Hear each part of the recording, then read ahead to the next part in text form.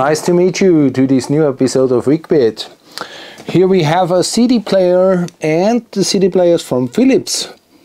16-bit linear to alt digital analog converter and 4x oversampling. The AK601. A friend of mine said to me, please have a watch on it, and if nothing happened, give it back. And I say, okay, no problem.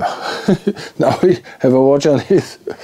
We turn it on and lights coming on here. Oh, this is quite slow.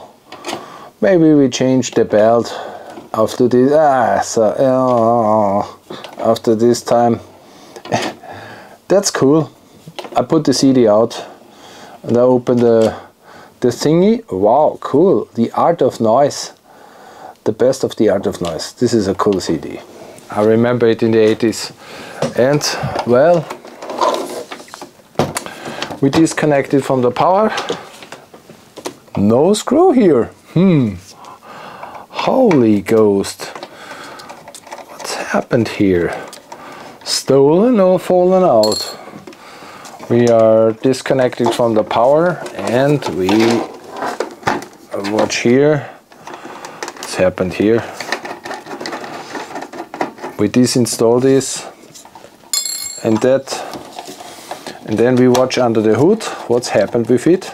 Because tomorrow on Sunday we met us each other and I would like to give him the machine back, as this time I can on this CDM2 machine or whatever. It's with this, you remember, with this Sichel, the Sichel reader. It's quite cool CD player. And also digital output. Or is this a remote jack? I think it's a remote jack. And we must open it first of all to fix the screw. Here it's happened. And little bit. We must open the tray first. And disconnecting this from the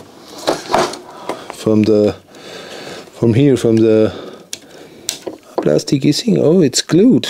Interest. Why it is glued? Tell me that. We must shift it to the left. And to the right. Must shift it to the right. Okay, so here we are. We have this special thing, the front end. We close the door and then pull it over. Now we can open the this sounds aggressive, but it's okay. Here we are. The first what we're gonna do is we deinstall this thingy here and cleaning it from inside.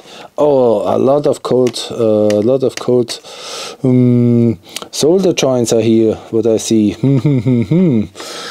Shall we use that first and that after? Or shall we open it? Is that dangerous or not? Because inside is a little bit dirty. We can do it, we open it. But it's with feeling, I think. With feeling. I said with feeling. Look, a little bit dirt, but okay. It's from the smoke or stuff like this. We cleaned the inside and then we have the.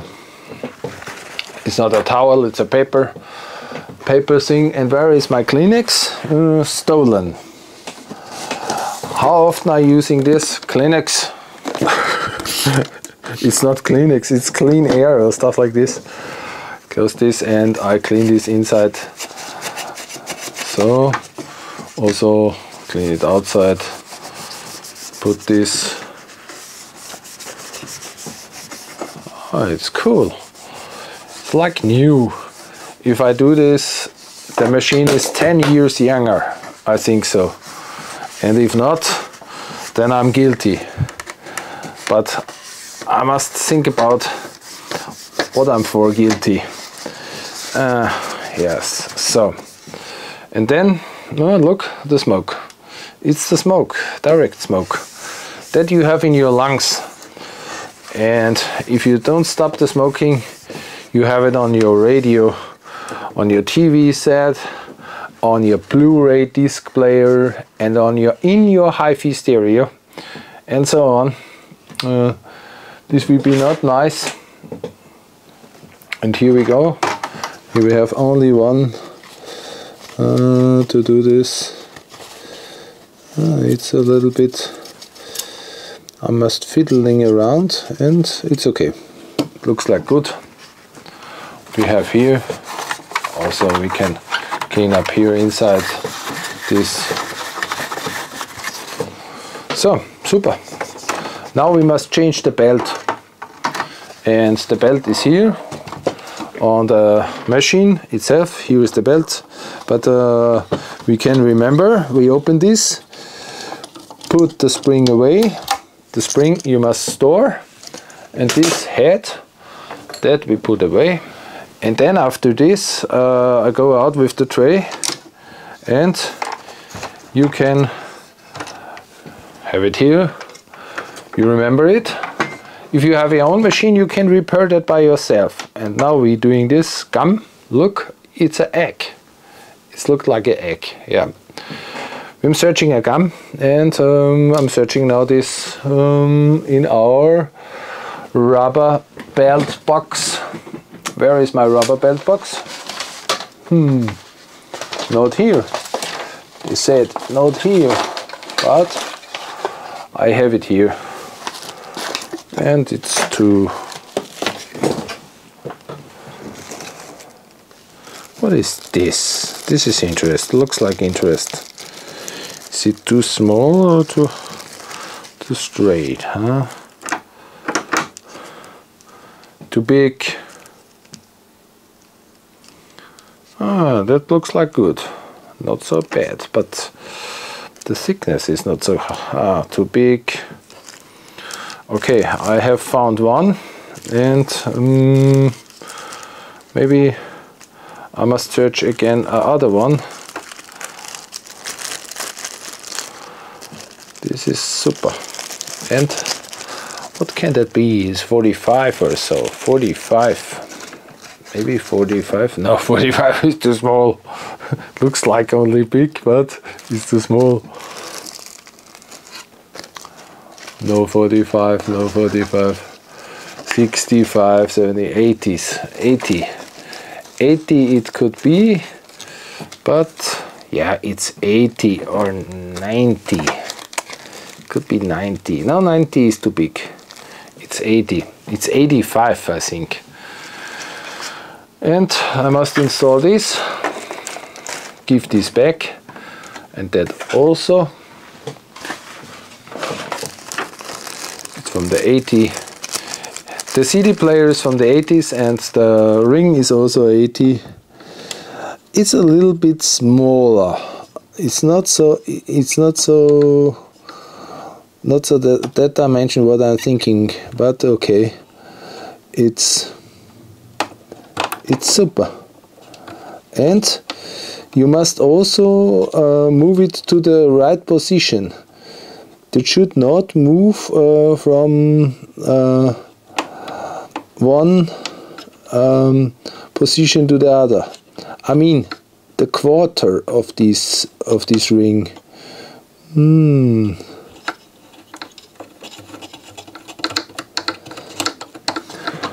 Okay, super. That worked. That worked, but it is not correct.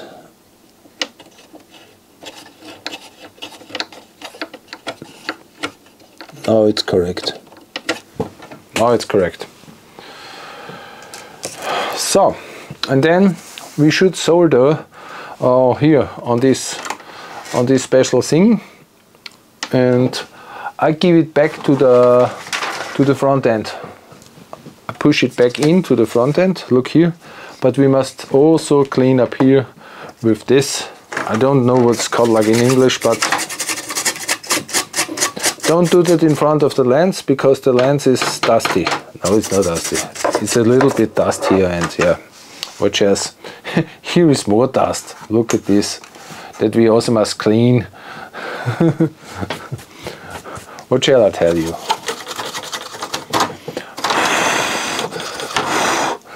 And I cleaned it first. So now we install this. Install the front end. Look. Zack. Install the back and this one. And also the spring load mechanism. And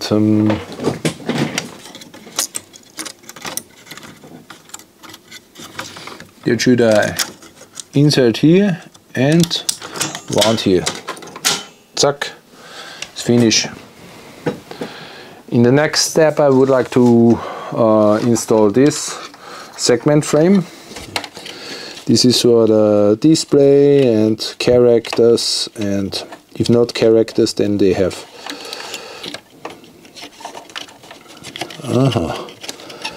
it's much so you must install it here and here.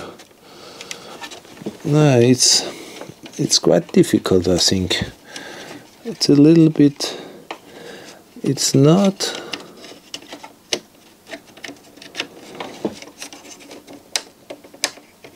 how do you install that?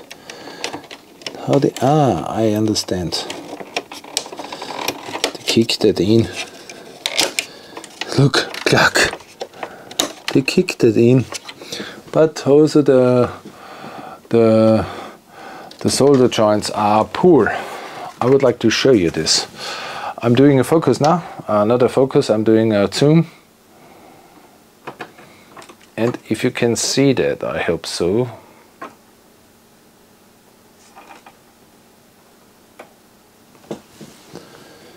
Look here. It's a little bit interruption here and or here.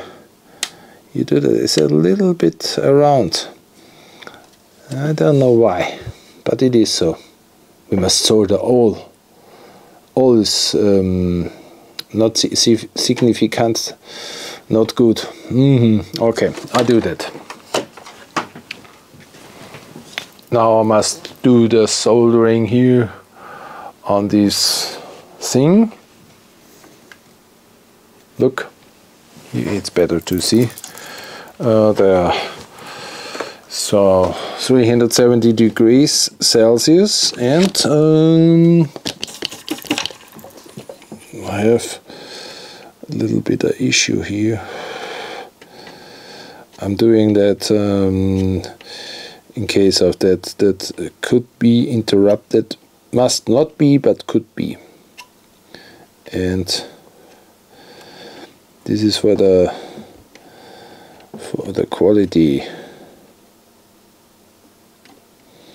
and this quality here we have also a blind hole. This is not fun, really. You have it everywhere. This is the problem, you have it everywhere. It's not on one point, it's on all points. And I thought this now helps, so there is no shortcut it. And display segments are falling out if this is not soldered. And it's not cool if I give the machine back and said, hey, my segments are not viewable. You make it defect, you destroy it, or stuff like this. It's not funny. I must have a watch. I'm blind, man. If you are in my age, you are going blind. In the early days I see better. I see much better, but I'm blind today. I can see this because this is over 30 years old, is working, but normal I'm blind. I hope so now the machine is working and not defect. Also the buttons are here. You must solder it and then holding the next 20-30 years, but if not, then you have a big problem. Then you have a contact failure, or you cannot press the button. This is not a touch screen.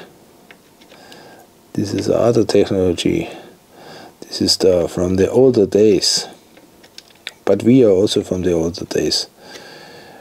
And we're thinking that CDs should run on our CD players. I think it's okay, and I hope so. The defect is not so much of this.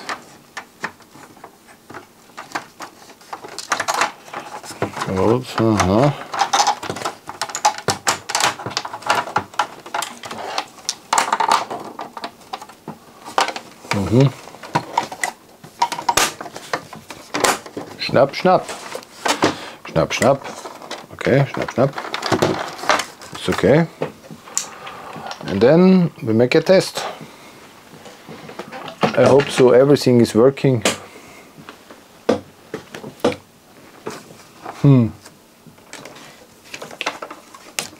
Making the Schnappi test. Putting the power supply, and now the failure starts to come on. No, it's no failure, I don't think so.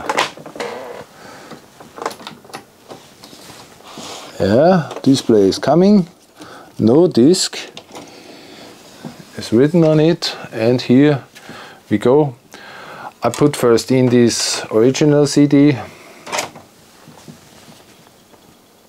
initialize, okay, super, and play.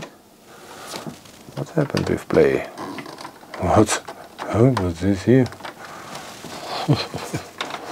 Cannot believe. Oh, okay. I see. Now it is running, but what happened is the laser is really poor. I would like to pick him up the current, because on the end of the lifetime the laser will be not working anymore so good. But the readability from the CD, I cleaned the lens, but it's quite not good. But now it reads. And in the end, I must say, it's a nice machine. And we close the deck. I clean it also inside with that, what I don't know what it's called like. Yeah, it's quite complicated. Someone have it open, but we don't know. I think it's a quite good machine, but the laser is poor, and it's the end of the life from this machine, because the CDM laser never exists and you cannot change it. I would like to repair that on my 473, but doesn't work. That was a big issue, and what shall I say? And now the AK601 from Philips is finished from my friend. Only a belt was to change, and display is cleaning, and I clean it inside. Also I clean the lens, but in the end of the game is the laser is over. The light of the laser emission is too low, I think, and lifetime is finished. For this CDM4 or CDM2 drive, I would like to change the laser, but that was not possible. This is impossible to get a laser like this, where the ground is on the cathode, and this is a big issue for this laser. I would like to change it with other laser, but the regulation doesn't work. And so I give it back. We see each other and go to a coffee. If you're interested in my channel, please subscribe and or sponsor me at patrons. I have one patron now. Great, thank you very much. And I say thank you for watching.